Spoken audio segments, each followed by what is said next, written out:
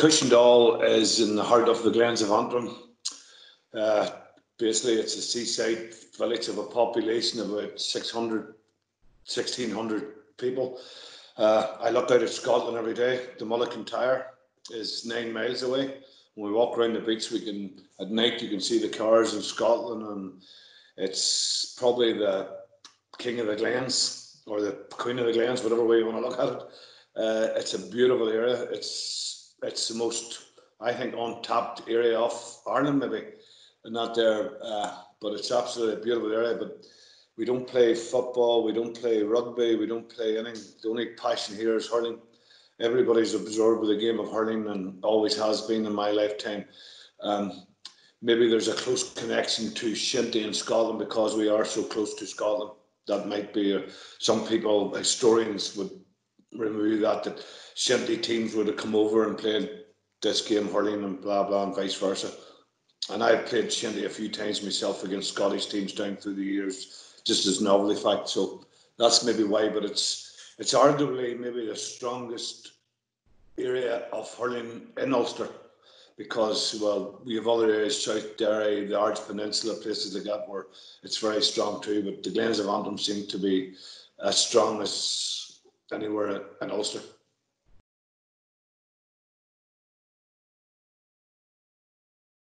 Well, the reason I got involved in the GAA, it wasn't really a conscious decision. I was born with a very bad speech impediment.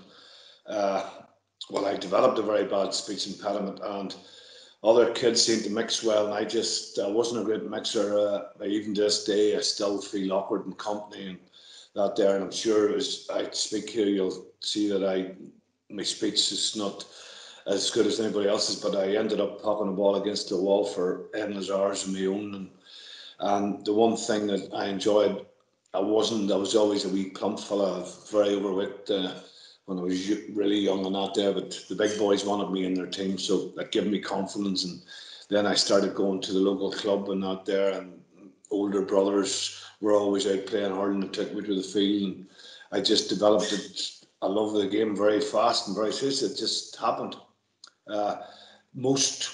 Every young fella that grows up in the Glens, or young girl that grows up in the Glens, has a go at camogie or hurling at some time, and I just happened to stick at it, and I love the game, and to this day I'm still involved and still love it. And that's basically how I get involved in the game of hurling.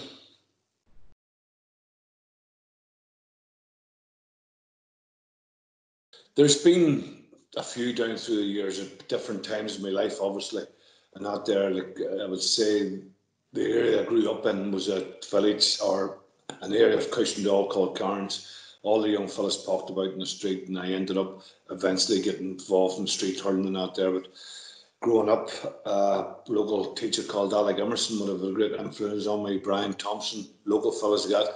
And then when I progressed to playing for the county, guy Jim Nelson would have had a great influence on my career over the years. But traditionally, same as every young fella in Ireland, your family, your friends, the environment you grew up into affects you in a big way. And I was no different. I don't think I was ever really given a choice. I never made a conscious decision, I'm going to play hurling, or it evolved.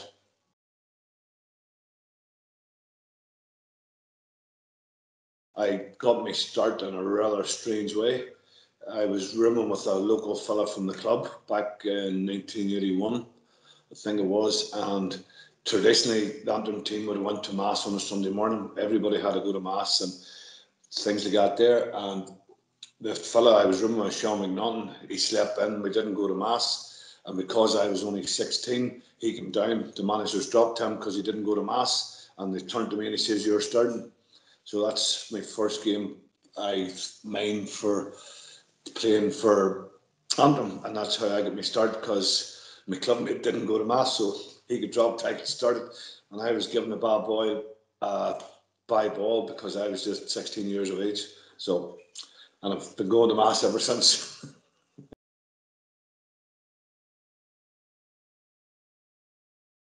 And an odd setting, I played in Croke Park first as minor, but we never played Ulster minor championship. Antrim was in Leinster back then, so we had played against Kilkenny Dublin, Wexford, and the rest of Leinster. So my first memory of playing in Croke Park was against a Wexford team, I think, at minor level. So that was my first experience. But that was the old Croke Park back before the modern era, with a big high fence, and the pitch was a bit seesawish, but it was still Croke Park. Like, it is a holy grail. Like, for a young fella from the Glens of Antrim to go into Croke Park to play was phenomenal. Like, but I've played quite a few times in Croke Park, but I would love to play in the new Croke Park. But time doesn't stand still, so.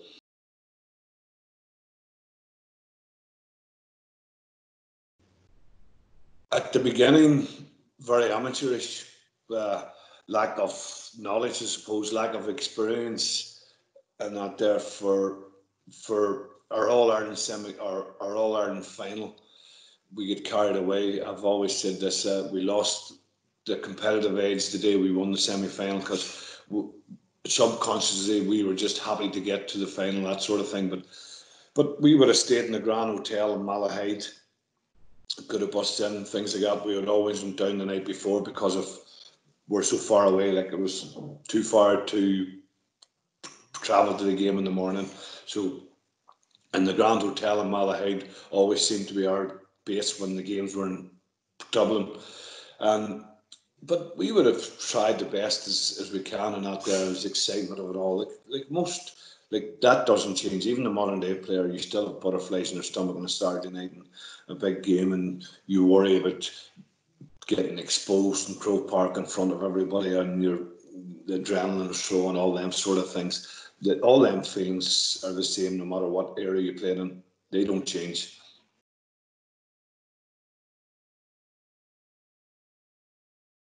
Well, even back then, I'm a big music lover. Always have been. I love, my favourite day out would be a good concert or something like that. Or I'm a massive Bruce Springsteen fan, AC/DC, all back then. Believe it or not, I used to do a bit of head banging back in the day when I had hair. All them, because I've seen the Stones, all that sort of thing. So, bit of AC/DC on the old Walkman or something back then, or something like that. Wouldn't want to miss. Like, and I used to room with a fella, Dominic McKinley, who one of my best friends out of hurling and that there, and he was more of a Philomena Begley sort of guy, which I cringed about. He wasn't really into his AC/DC's Angus Young and Bruce Springsteen and company and back then, or the Rolling Stones or something. So I used to torture him in the mornings of a game and that there.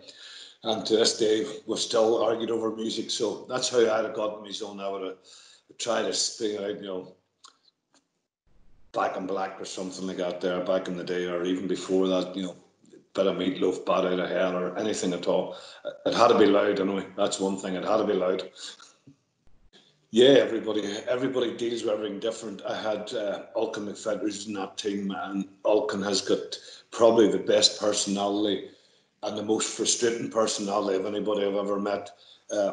He had this carefree attitude to life, and to this day, still the same. If you won by 18 points, it didn't matter. If you lost by 18 points, it didn't matter. The rest of us would have come in after getting badly beaten, maybe very down and embarrassed and that there. And then Alton, he didn't care if you won and that day. He just this great, and he was so talented, and he would just sat and it never bothered, it never fizzed him anyway. What happened? Nothing going on. He had that level personality. To this day, still the same. And at times you'll love that personality, and other times you just want to shake him up a bit. But he's such a great guy. He's just letting the other boys went into the toilet and came out. You could see they were doing workouts in the toilets and stretching and doing exercises and all these different things. But I basically just, focused on the job that I was going to have. I'm a great believer in picture it as so. Try and run the game through your mind. And even back then, I suppose that's a bit of sports science or something. Back then, you were trying to picture yourself hurling well and trying to not to be over too determined, just stay in the zone and staying right. Fear nobody, respect everybody, and let's give the best shot you had. And that's the way I approached every game. The only thing I always told every player that I coached there after, like, you can't guarantee what's going to happen out in the field. The only thing you can guarantee is you're going to put in a shift. try your best, and that's only the game might pass you by, the ball might not bounce for you or something, but don't get frustrated. Like a game's for 70 minutes. Like, don't get worried if you make a mistake in the 6th minute. It shouldn't affect the 10th minute. And that's, even back then, I would focus on that. If you did make a mistake or your man got a score off you or something, it was always the next ball that mattered. Focus on the next ball. And that's basically the way I went through my whole career. And I try to pass that on because it worked. Some days it worked very well for me, and other days maybe not so well.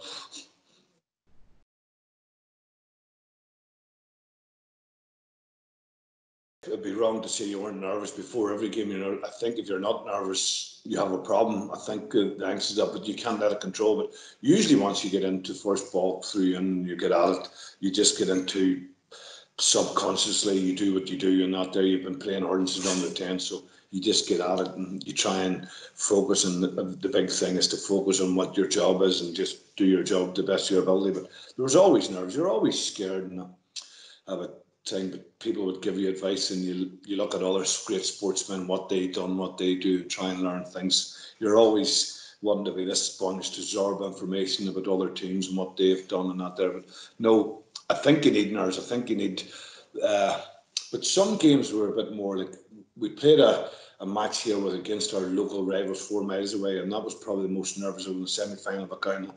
And it was a fear of losing to our local derby was probably the worst I ever experienced, because it wasn't the nerves of the game, it was just the fear of losing. Like, if our neighbours were going to beat us, you're going to have to emigrate, sort of thing.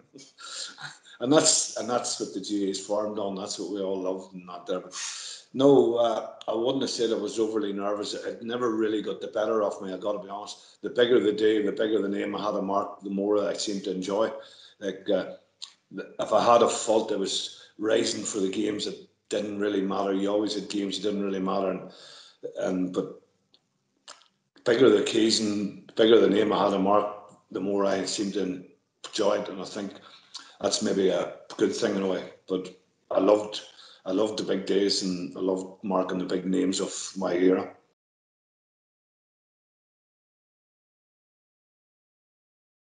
Well, on a big day in Croke Park, which I'm blessed to have the honour to do, and that there, the old stand you used to sit in under, and that there, you would hear the hum, the crowd. You know, there was like it wasn't, you couldn't make out what was chanting or what was going on, but there was noise. And then when you come out the tunnel down at the corner where it used to be between the canal end and the Hogan stand, this roar went up and that there, and hairs would stand on the back of your neck, and you run on and look up at Hill 16, all in saffron and white, and it was just unbelievable, the training out there. But you had to get a hold of yourself and focus on what was going to happen in the next 70 minutes and that there. But it was brilliant, the excitement of it. I mind getting off the bus outside Croke Park. This is before the tunnels where I used to get dropped off outside. This old lady came up to me and put rosy beads in my hand. We stories like that there stick in your head about things like that just happened and what it meant to people, and driving down Jones's Road and the crowd there and out there. And it was hard not to get caught up, but you had to try and just be professionally sound, focus on what your job was.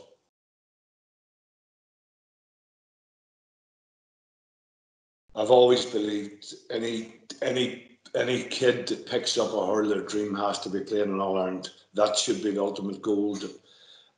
It's great, and because you don't get there, that doesn't mean you failed that there. But it's rather than the destination, it's the journey that's more important. And I've always felt that. Like I've said it hundreds of times. I played 23 years at a senior level, and not there, and it ended in failure every single year. But I don't feel a failure, and not there. But it was the journey was most important.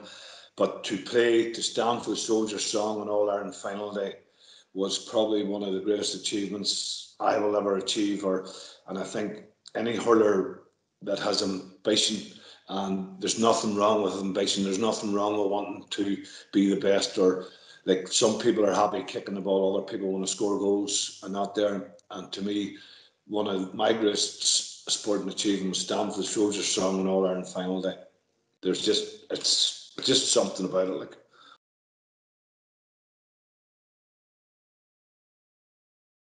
I have a lot. I have a lot of disappointments. I have a lot of success at club level, and even there were some days in Antrim you have great success and not there. But I suppose looking, everybody expects me to say the Offaly game, beating Offaly that day and not there. But that was, there's no doubt, because of the level of the game I was at. Offaly were one of the top tier teams at that time, and beating them in an All-Ireland semi-final and going to the well so often and not getting a drink before not there was great just to get over that line and not there. But I had great days with my club, brilliant days with my club in my own county and things like that. But probably you'd have to say the Offaly game, getting to the All-Ireland final, was the ultimate for a hurler because of the level it was at. You were playing against some of the best hurlers of their generation at that time, and you were competing, and you come off the field with respectability. It was a big thing for us as a team to get that bit of respectability, because traditionally Ulster hurling is the poor relation, and to be at the top table and sometimes take the meal off them, that was a great achievement for us that day, and that would have to be it.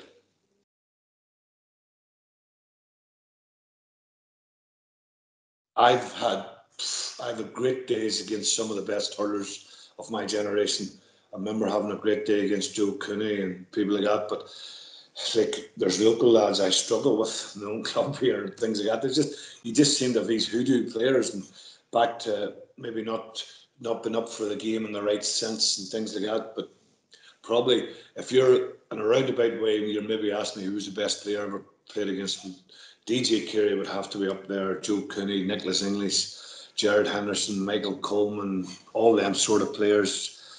John Fenton, my generation, Jared Henderson, like what a player. Like, it's hard to pick one out because in any given day I can never single one out because there are some not household names that give me more trouble than maybe some of the household names did, if you know what I mean. So, like, I learned a good lesson one time about respecting everybody and fearing nobody. And that I didn't respect somebody and I get totally cleaned out. And out there, I was back to them days of maybe not being up for certain matches and up more for others. And out there were, so I learned a lesson about respecting everybody and fearing nobody. But if you're asking me who's the best, you'd have to go with DJ, English, Cooney, people like that. And I could spend the next hour going over a more list of names that were every bit as good and not there, and there's a lot of guys in counties that never get a mention, like that Kildare team I played on. There was a guy Walsh playing on it, was a phenomenal hurler. You go to Meath, there was fellas there, David Kilcoyne of Westmeath and people like that never the weaker saw counties, and even in Derry, like the Keevers, the Downs, the Marty Mallons and Paddy Branners and people like that were as good a hurlers as they would have walked onto any team. But just because they come from the perceived weaker counties, they never get that recognition. So, but that's, some days, more often than not, there were some very tough opponents, but hurling was different then. It was more man on man sort of stuff and not there. Some days it was tougher because the guy you were marking was maybe twice the size of you and twice as strong and things like that there, rather than sidestep, you just decided to walk over the top of you.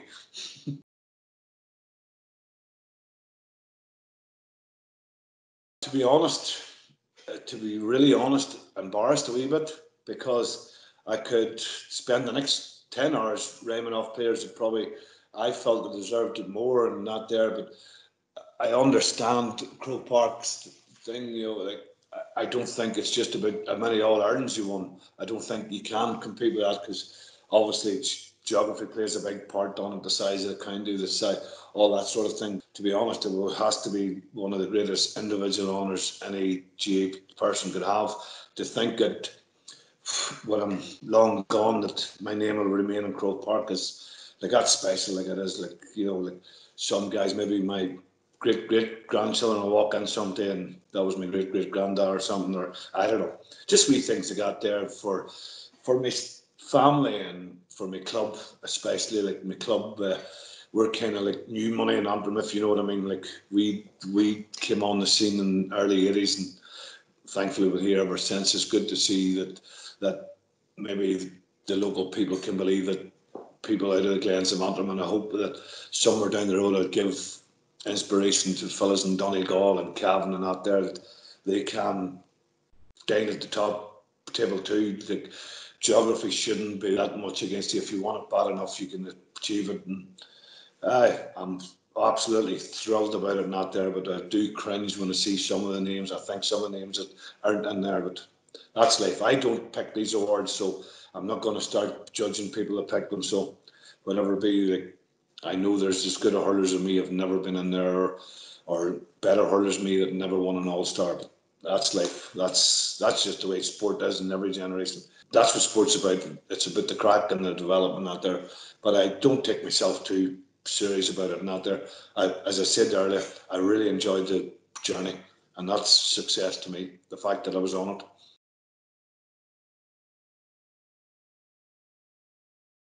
It's easy to dream. Everybody has dreams, but you gotta walk the talk. You gotta do it. Like there's no secret to it now. Like there's no difference now than a TJ Reid than there was a Jared Henderson out there. You gotta want it bad enough, and like fall down 7 times, get up 8. Them. So you gotta have that mentality. You gotta be prepared for failure. Like failure. Failure is a good thing. You learn from failure, and you're going to fail. Everybody fails, and that there. And I don't believe that if you want to be a great hurler, it doesn't matter where you come from in Ireland. It doesn't matter what club you have, because your club's not a traditional big club within your county, or your county's not a big county within your province or your country or your Ireland and that there. You can be the best you can be. And I would say the one thing I give kids, if you have problems going along, maybe you should look in the mirror before you look out the window, because a problem might lie with you. If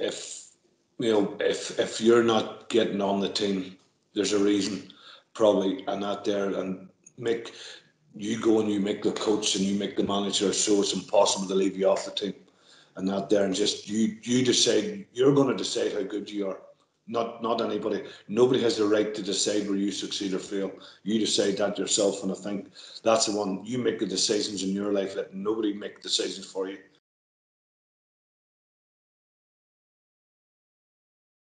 Well, I suppose again back to the All Ireland stand for that soldier songs of memory. But I think I'm really proud of having my county titles for my club.